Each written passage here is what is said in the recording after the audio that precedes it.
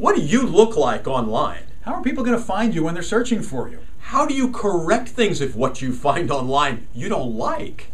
Hi, I'm Charlie Seymour Jr. And this is Dr. Marc Kossmann. And thanks for coming to this question and answer video. But make sure you stay till the end because we have a very special offer for you. That's right, so go ahead and watch. Stay for the end. Any personal content that shows up about you, does it show your personality? Does your personality come through? Is there anything showing that is emotional in a sense, that has that way of catching you and shows you having fun? These are a whole bunch of things here all wrapped up into one question. That's really it, and it's talking about you as a person. Now, if I got up and I walked into the camera like this and I said hello to you, you'd think something a little different from somebody just sitting back so show some personality. So many people are afraid to do that, you know? They are. You know, the accountant, the attorney, the doctor, the candlestick maker, as I like to say. Show personality. People want to like people and go to people and work with people that they like. You know, it reminds me of, you had loaned a CD to me where somebody there was a consultant working with a medical practice.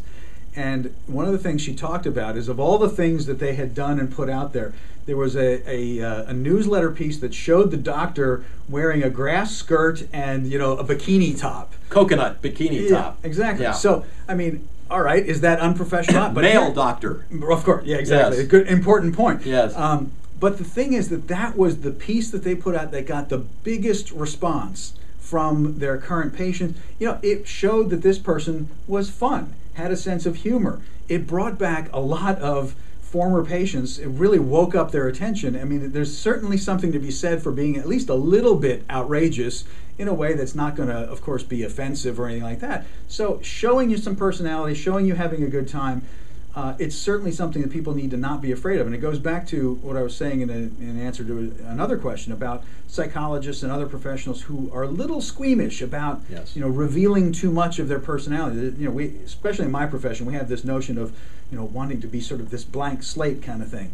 Well, people are people, and people have relationships, and this is a relationship business, and odds are, so is yours. Every business is. People need something to relate to. So be a person, be human. Show your dog. And show your dog, show your cat. We know how cats are loved on the internet. Unreal. Yeah, I mean, if you want 1 million hits on a video, all you got to do is put a cat in there. Well, and when we talk to mid-career professionals who would understand the television show and remember the television show MASH, look at the individual personalities of each one of those doctors in there. Right. So if you can think about, if you're going to meld into this black backdrop and just be nothing that anybody's going to see, or a white coat and a stethoscope. Right, exactly. That doesn't show who you are. Why do I want to go to you?